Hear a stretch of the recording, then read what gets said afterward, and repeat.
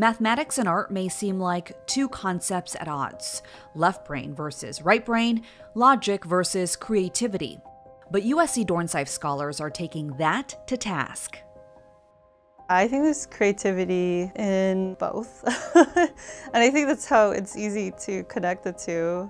This is related to what I got my PhD in, which is algebraic topology, because what I did was I studied loops on surfaces. So this is supposed to represent a surface, and this is kind of at least how I would draw a surface. We could calculate using math and algebraic topology how many holes there are, so visually we can see this. And it was inspired by Asian block prints, in particular like Chinese seals. Quantum philosophy, introduction to laser physics. These are not books that you might see in an art studio. When I was in high school, when I was a teenager, I was interested in math, physics, literature, and art, and I couldn't decide. A lot of math concepts find themselves into my work.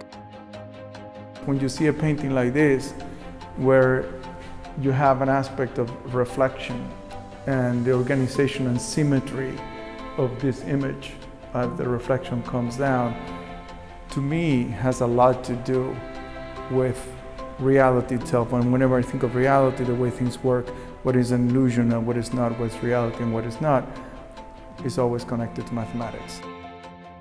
This worldview dates back centuries. Some of art's most treasured works have deep roots in mathematical concepts.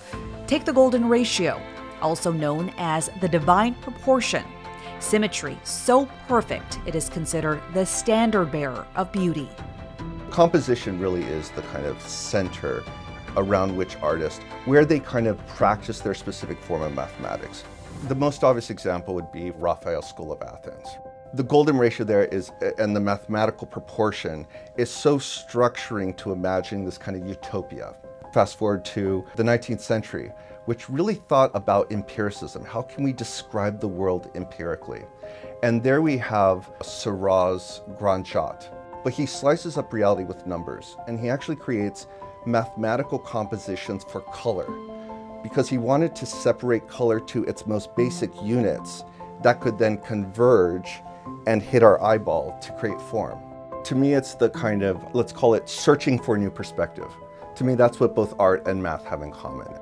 Math is a very beautiful thing in that you're taking these sort of abstractions, and this abstraction gives form to the world and gives you a vocabulary, a language, so to speak, to make sense of the world. And in many ways, that's very, very connected to art.